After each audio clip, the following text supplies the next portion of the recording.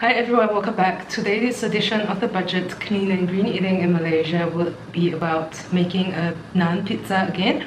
But this is actually part of a cook-off that I am doing with my friend Alex. I will also probably add a link to the pizza that he's making. This time I'm going to use tomato puree that comes in a can. This one costs about 2 ringgit something. I'll be using tomatoes, mushroom.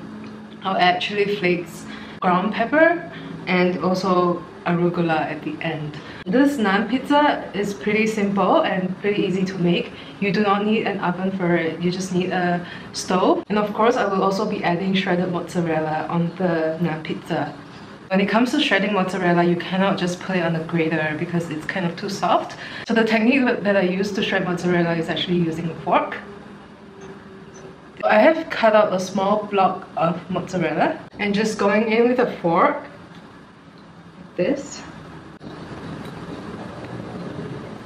It probably helps to cut the block up into smaller pieces of mozzarella.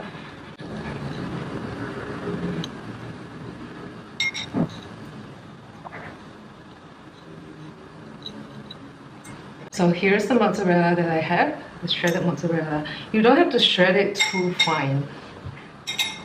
And if you wish, you can also add some grated parmesan into it.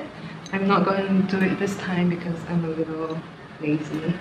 Back onto the chopping board, how I would dress the pizza right now is first I'm gonna just spread tomato puree onto the naan.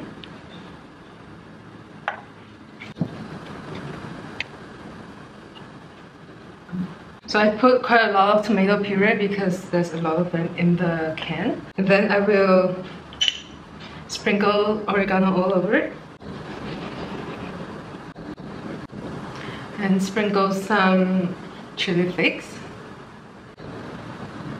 And grind in some black pepper. Then I will sprinkle some salt. Just lightly. Now I will put the shredded mozzarella onto the pizza.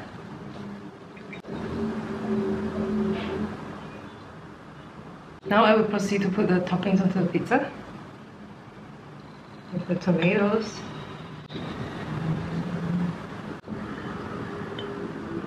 And then the mushrooms. It probably makes sense also to pre-cook these mushrooms before you put the entire naan pizza onto the stove because it kind of takes a while for the mushrooms to cook. That's it. I will now transfer the pizza onto the stove, and when I'm done, I will put arugula onto the pizza.